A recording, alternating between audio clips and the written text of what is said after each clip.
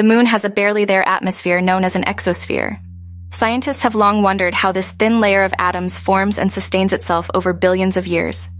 Researchers from MIT and the University of Chicago have pinpointed impact vaporization as the primary process. Meteorites and micrometeoroids continuously bombard the moon, vaporizing atoms on impact and lofting them into the exosphere. NASA's Lunar Atmosphere and Dust Environment Explorer, or LADEE, orbited the moon in 2013. To more precisely pin down the lunar atmosphere's origins, NIE looked to samples of lunar soil collected by astronauts throughout NASA's Apollo missions.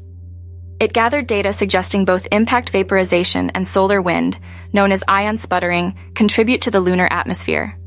To confirm, scientists analyzed lunar soil samples from NASA's Apollo missions. They found that heavier isotopes of potassium and rubidium settled back into the soil, while lighter ones were lofted into the atmosphere, indicating impact vaporization as the dominant process. 70% or more of the moon's atmosphere is a product of meteorite impacts, said Nicole NIE, lead author of the study. This discovery not only explains the moon's atmosphere, but could also apply to other moons and asteroids in our solar system.